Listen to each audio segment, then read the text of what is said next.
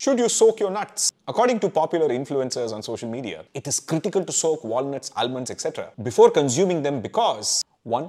Ayurveda says so. 2. Science. Soaking reduces phytates, which reduces the absorption of other micronutrients like zinc, calcium, and iron. And finally, because this is one of those claims where both traditional ideas and scientific validation seem to agree, influencers have now stepped on the gas pedal, claiming that unsoaked nuts will cause gut issues, skin disease, and every other problem short of climate change. So it should be pretty simple to measure phytate and mineral levels before soaking and after soaking and publish those results, right? So some scientists did.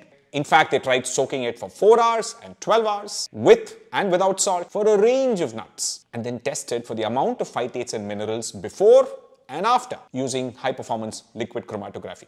And what they found was soaking makes little or no difference to phytate levels. In fact, for almonds, for which there are thousands of videos claiming otherwise, phytate levels increased on soaking.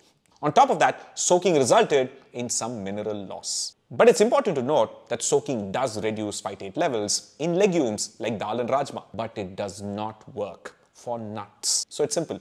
If you want to eat unsoaked roasted nuts, go for it. If you want to soak them and eat them, go for it. Soak or don't soak your nuts, doesn't matter. But for sure, don't soak your brain in social media health advice.